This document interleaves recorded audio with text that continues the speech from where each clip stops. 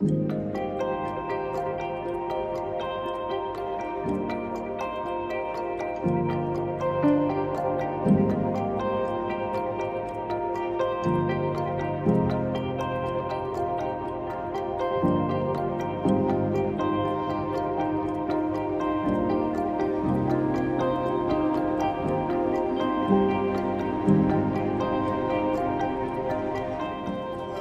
14 years ago, I was riding with the triathlon cycle group. We would meet at Lovers Point, Pacific Grove, and get in a big circle and put our wheels towards the center and pray. And then we'd take off into Pebble Beach early in the morning, not much traffic, because Pebble Beach is a very challenging ride. But our practice was, as we went along, we'd be single file if a car came by, but 2 by 2 so that we could chat, except on the hills where you can't breathe. But otherwise, we would chat. So I'd be alongside someone and say, how you doing, how you doing? Haven't talked to you in a while, what's going on? Then you rotate and you shift out. So finally, we're about 10, 50 miles into the ride, and I paired up with a guy that I know. And, you know, people learn that I'm a pastor, and that makes people ask questions and do stuff. So, so he goes, do you believe people are basically good?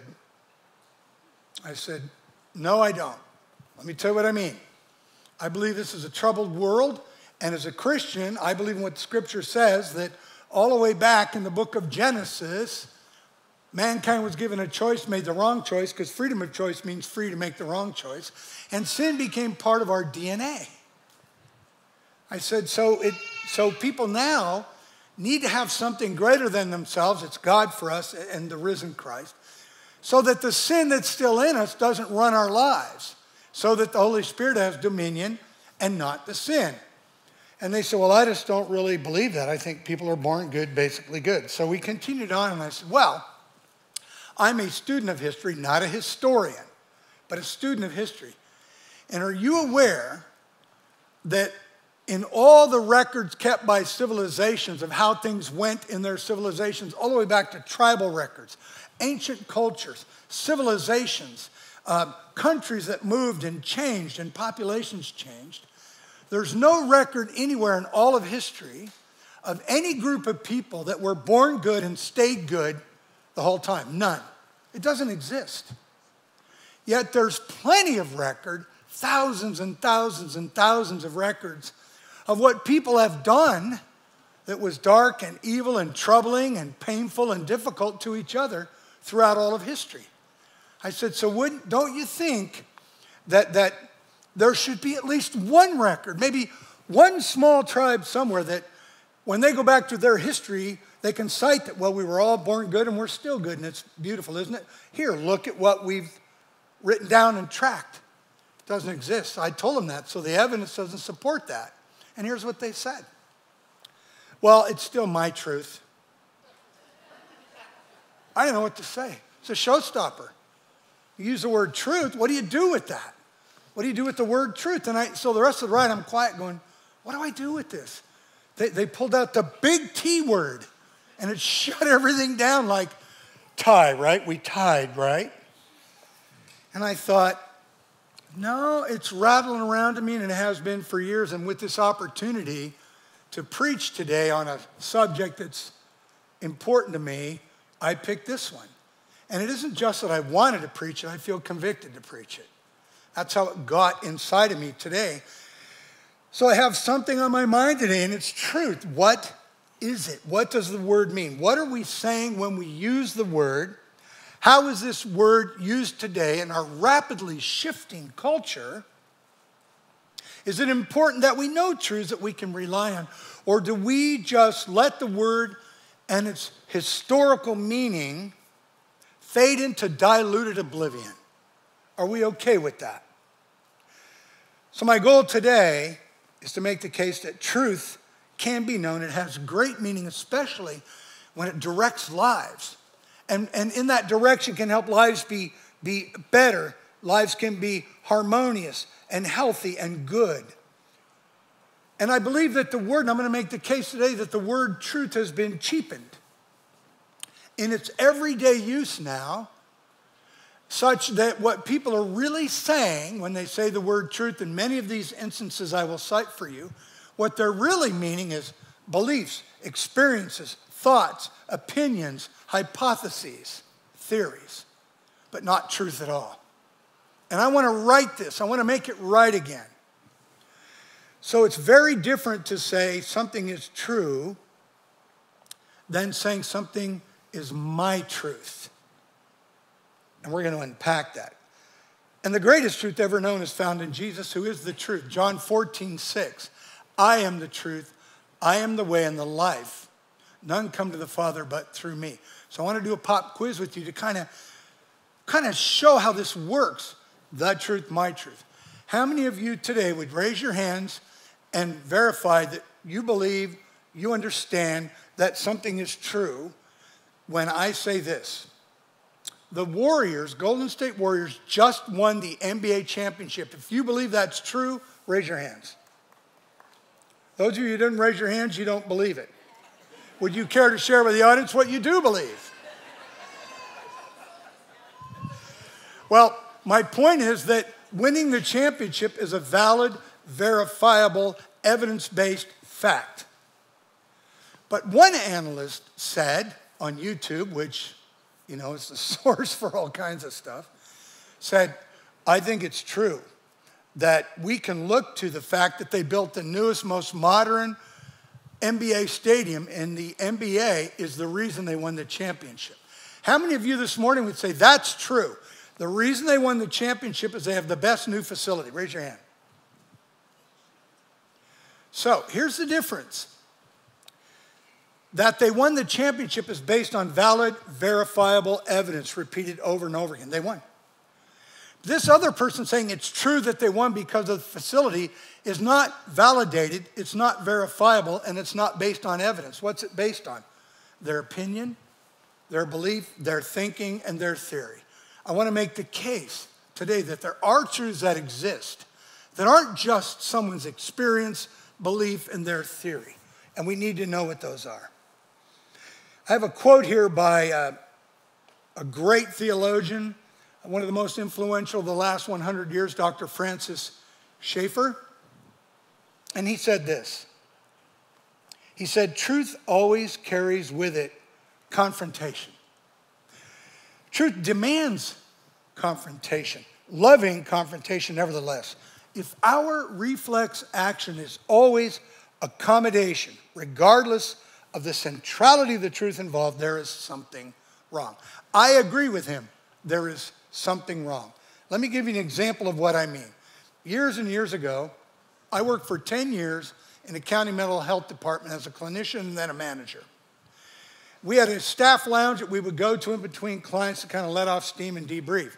Had a great conversation going with a group in there until there was only two of us, myself and this one friend, great person, I'll just call Jane.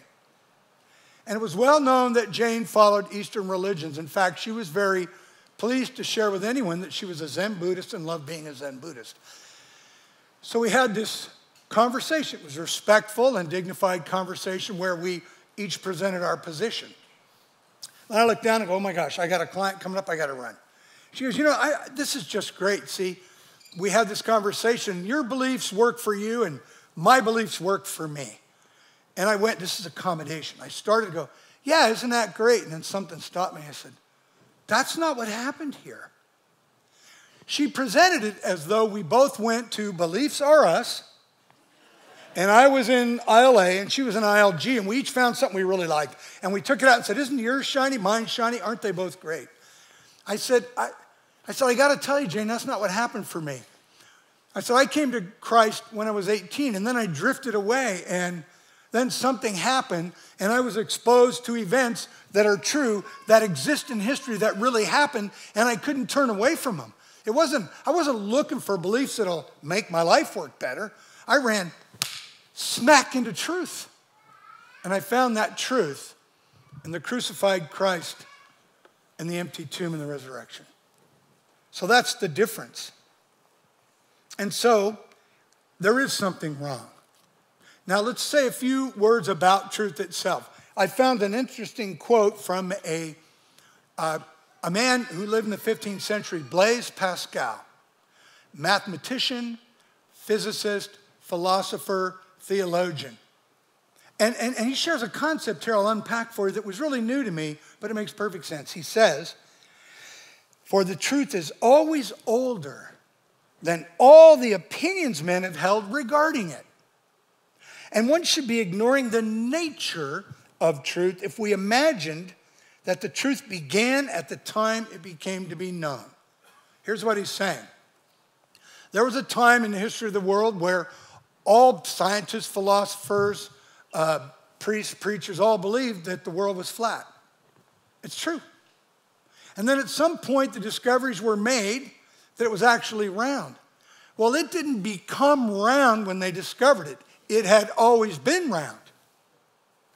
There was a time in the history of humankind where people believed the sun actually moved. It rose up, it traveled across the sky, and then it set, which kind of makes sense. But then they discovered that the earth actually orbits the sun. It didn't become true the moment they discovered it. It had always been truth. Truth can be established and it can be known, it can be understood. Pascal also said something else. He said that people base their beliefs usually on what they find attractive, not necessarily the truth. Can truth be unattractive? Absolutely. In my own walk, as I had drifted away from the church in Christ, I came across a book, and it was intriguing to me. The book title was The Resurrection Factor. It was by Josh McDowell. And his whole life has been about find the evidence to support it, get the facts to support it from all the fields of science and archaeology and geology. That's his deal. And I read this book, The Resurrection Factor, and it changed everything. Why? Because in it, what he does is he looks at the medical aspects of crucifixion. He looks at the military rules and law of those who were guarding the tomb. He looked at the current Jewish political scene and who ruled what, and how did the rules of trial and burial and tombs work. He looked at the geography. He looked at everything. And he came up with this reality. He rose. Jesus is who he said he is, and he rose from the tomb. And I was mad about it. I drifted away because when I read it, I knew it was true. I went, man, what am I going to do with this? Immediately, it wrecked Friday night, and it wrecked Saturday night. It really did. Just, oh, great. This is just great. But I couldn't hide from the fact that I knew it was true. Go anywhere you want. There it was. Turn around. There it is. It's true. Man, it changed everything. So what is the definition of the word truth? We find in Encyclopedia Britannica, truth is the property of sentences, assertions or claims, beliefs, thoughts, or propositions that are said in ordinary discourse, ordinary conversation, to agree with the facts or state what is the case. Well, I got a question for you this morning. Have you ever heard these kinds of statements? I'm going to walk you through some statements. I have. That's why I'm preaching this morning. How about this one? I need to live my truth. Or it's my truth.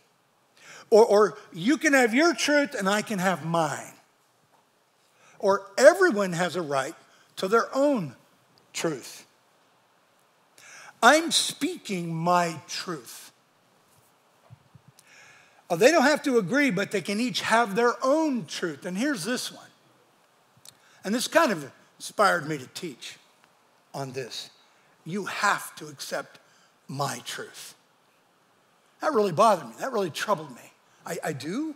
What are you saying?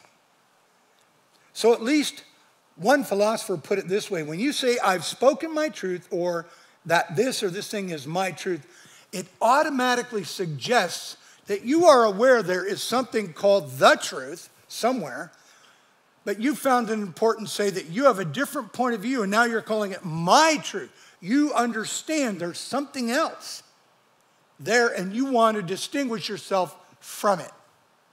It automatically implies that. So if we go back in history, the prominent Greek philosophers of old, we think of Plato, Socrates, Aristotle. All of them saw truth as something that can be known, understood, and validated, and should be lived out in one's life. That's not even Christian, that's secular Greek philosophy. But there was a different community of philosophers at the time. They were called sophists or sophists. And I want to tell you what they believed, and then I'll unpack it for you. They believed truth was whatever a community of equals with diverse opinions convinced one another to believe was true. Whatever a community of equals with diverse opinions convinced each other to believe what is true. How many of you remember this? The tree huggers of Cal Berkeley. You remember that? All right, here's a picture. Cal Berkeley, as a result of a long process, finally got approval in the funds to make renovations to upgrade their football stadium.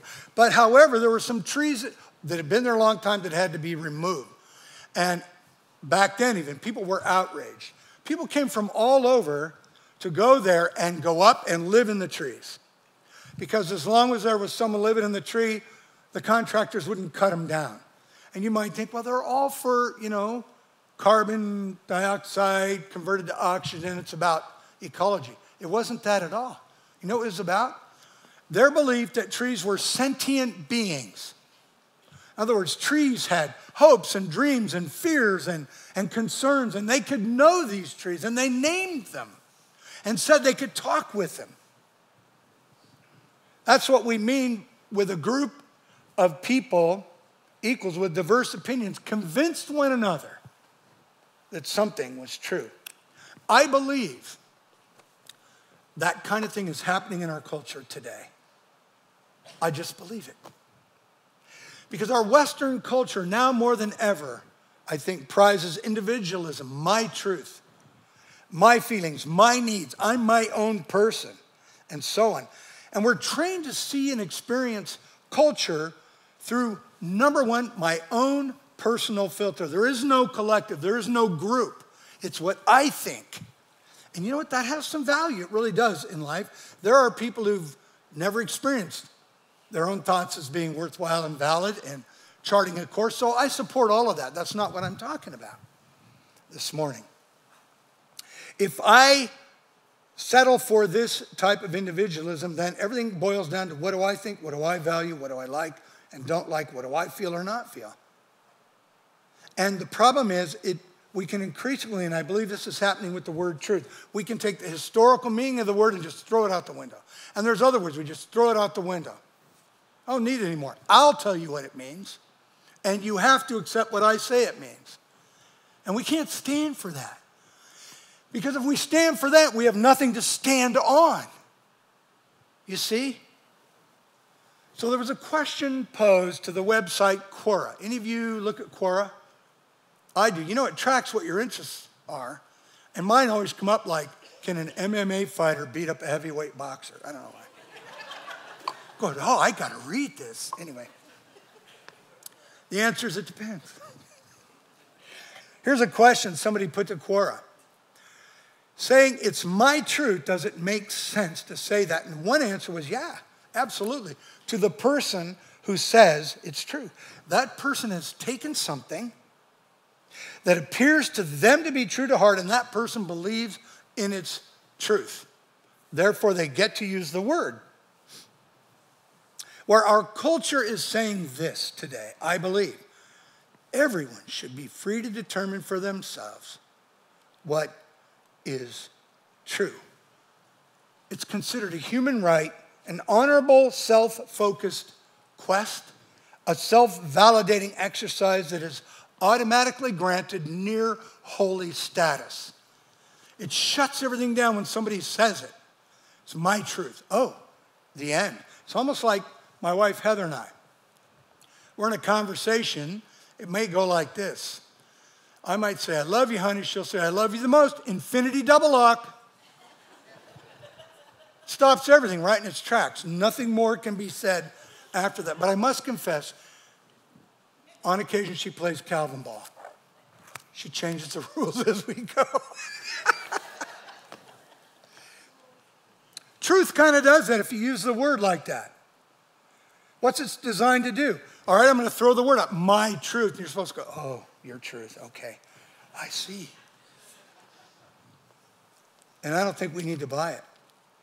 Tim Keller is the founder of Redeemer Church in Manhattan, a wonderful author, scholar, teacher. He's taught at Google, taught at Oxford. He wrote The Reason for God, The Meaning of Marriage. I'm a huge fan. I'm going to share a couple of statements he said about this very thing we're talking about today. He said this, he says, culture says everyone should be free to determine their own truth and what is right or wrong for them. Absolute truth, culture says, is the enemy of freedom. Absolute truth harms and erodes freedom. And the problem the world has with Christians is this. One of the problems people have with Christianity today is that we, those who believe in Christ as their Savior, we know what absolute truth is. And we abide by it in our commitment to Jesus Christ and the Bible.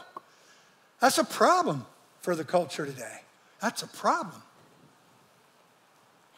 So, what does the Bible say about truth? Well, it says a lot. I've selected just some verses that came to mind to talk about the different aspects of truth and how they are foundational in our life and give us the life we were designed to have. We'll start with this, John 14:6. I am the way and the truth and the life, and no one comes to the Father but through me. Important is, when is he saying that? He's preparing his followers because he's ready to go into the garden. He knows he's going to be put on trial, in a sham of a trial. He knows he's going to be brutally tortured, die on the cross, be buried in the tomb, and rise again. And he's saying, there are ways you can go. People are going different ways. There's a lot of roads. Let me tell you the way. There is the way, and it's through me. That's absolute truth. What else does Scripture say? Jesus also says in John 8, you will know the truth, and the truth will set you free. Culture says you will not be free, but what we know is the truth. We can know the truth, and it will set us free. And Paul says in Ephesians, in a classic chapter 6, where we get all the armament we need to battle against evil and darkness, Paul says, stand firm then with the belt of truth buckled around your waist. Truth can be a belt that sustains and holds. He goes on to, Old Testament goes on to say in Psalm 25:5, guide me in your truth and teach me, for you are my God and Savior, and my hope is in you all day long. Then Paul says in 1 Corinthians, love does not delight in evil, but rejoices with the truth. And he also says in Philippians, finally, brothers and sisters, whatever is true. And those are classic verses in Philippians chapter 4 that Paul writes from prison, trying to say, this is how you can live. Even if you're in prison like me, you can choose a focus that will give you a vibrant, rich, purposeful, and meaningful life. And it's grounded in truth. And then John writes in 3 John, it gave me great joy when some believers came and testified about your faithfulness to the truth, telling how you continue to walk in it. I have no greater joy than to hear that my children are walking in the truth. And then Jesus in trial. Trial is going. John 18. When questioned, Jesus answered, you say that I'm a king? In fact, the reason I was born and came into the world is to testify to the truth. Everyone on the side of truth listens to me. What can we know about truth as it's found in these verses? Number one, simply, Jesus is the truth. He doesn't teach the truth, tell the truth, acknowledge the truth. He is. the embodiment of truth itself. Next, Jesus, as well as other truth we find in Scripture, can be known. It can be known. And truth can be buckled around us to help us stand firm, to hold us together, to keep everything working when we're in trial or just walking in our life. We can be taught and guided in truth. We learn it in Bible studies, in your own Bible reading. We learn it by hearing teaching. We learn it by conversations that are truth-based with others. We can be guided and taught in the truth. And then we learn that love rejoices in the truth. The truth doesn't crush us, oppress us, hold us back from, rob us of our freedom. We rejoice in the truth. It opens the door to heaven. And Paul teaches us that we can choose to focus on truth. When he says, finally, brothers, whatever is true, he's implicit in there is you can choose to focus on this or you can choose to focus on that. The truth can be known and the truth can be focused on. And then we learn we can be on the side of truth if we listen to Jesus. We can be faithful to and walk in the truth. And Jesus testified and still testifies to the truth. I read a quote from Blaise Pascal, that philosopher I mentioned earlier, and this just rocked me in a beautiful way. I've never even heard it put this way. 15th century philosopher said this: once your soul has been enlarged by a truth, it can never return to its original size. Once your soul has been enlarged by a truth, it can never return to its original size. And that book, The Resurrection Factor by Josh McDowell, which is still in print, is in me. That truth that I discovered in there, at first it just bugged me. And then I just absorbed it. It was in me and I grew, and now I absolutely love it. But my soul has never retreated to the size it was before I took that in, which was everything. Jesus is who he says he is. Everything he said he would do, he did.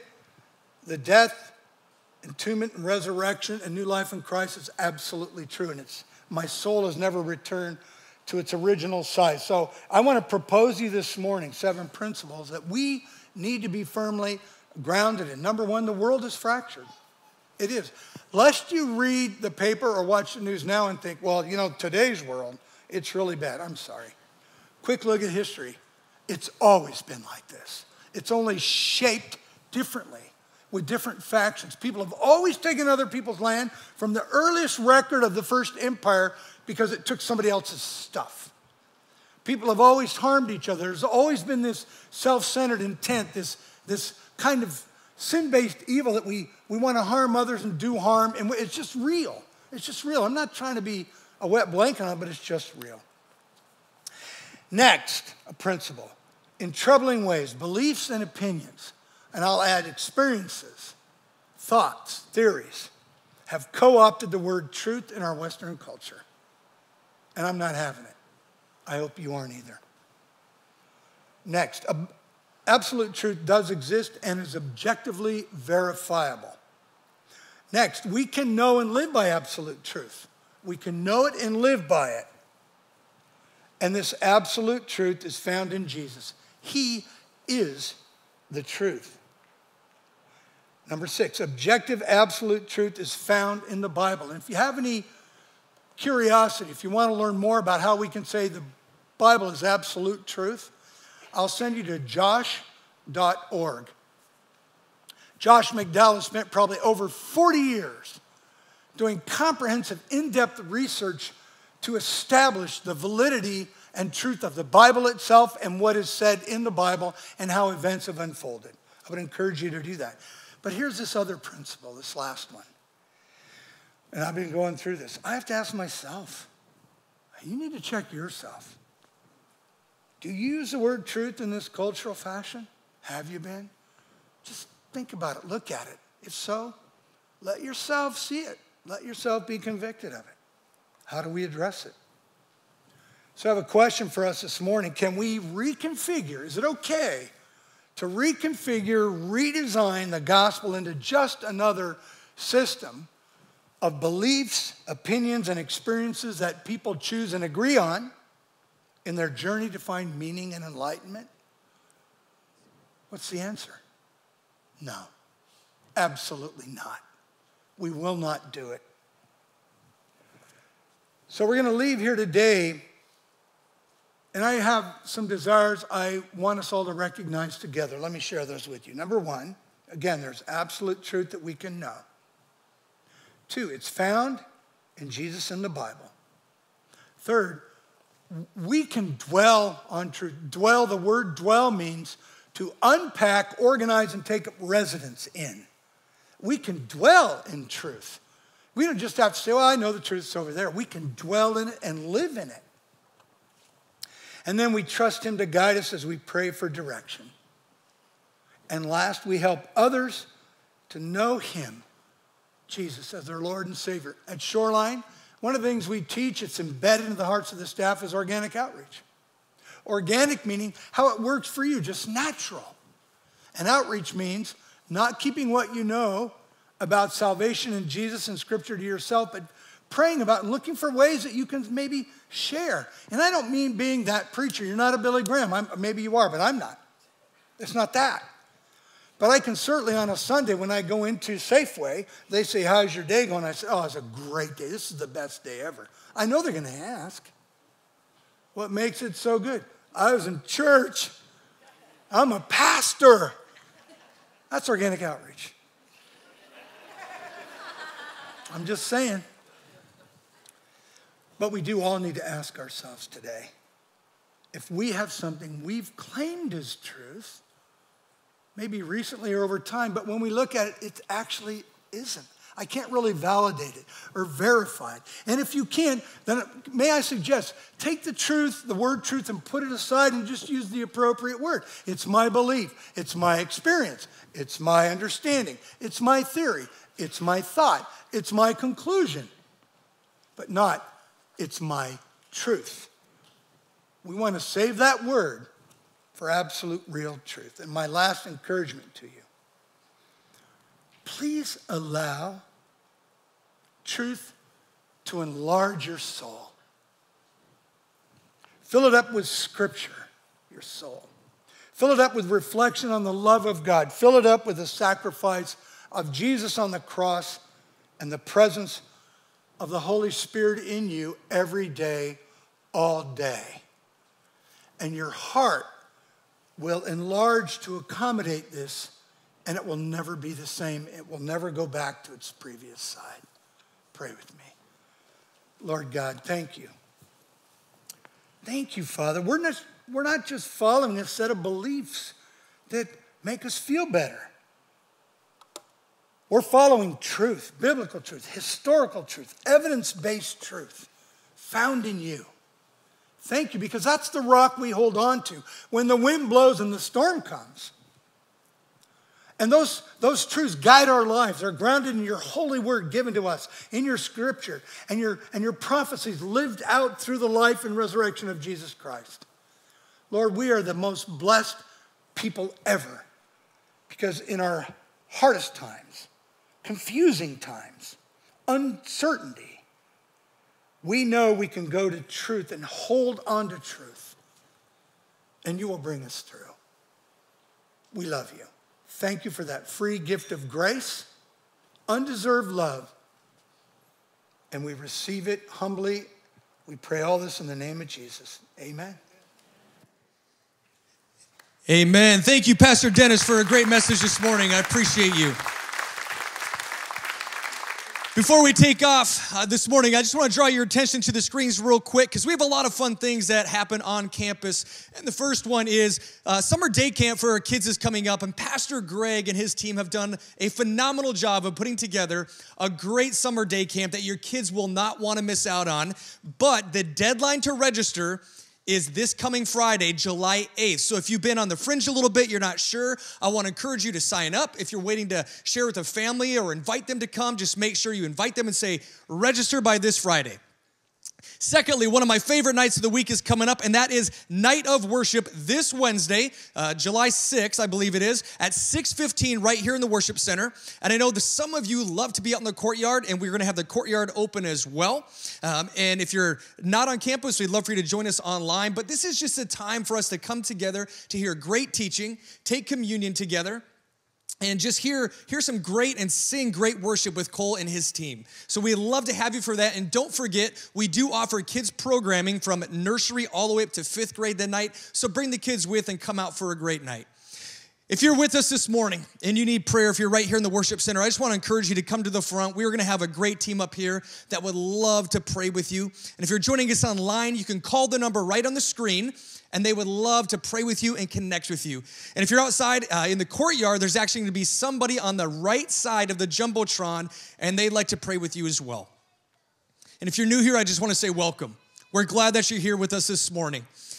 You can text the word welcome to the number on the screen, and that'll give you our digital connect card. But if you're with us right here in the worship center, I'd love for you to make your way right out to the connection center, because our team would love to welcome you and greet you and give you a great gift. If you're willing, I'd like you to stand. I just want to give you a blessing as we head out this morning. As you go from this place, stand on the truth. Stand on God's word. Take his truth to a broken and fractured world. Don't be ashamed of it, because there's a world that desperately needs the truth. We'll see you next Sunday. Great to be with you guys.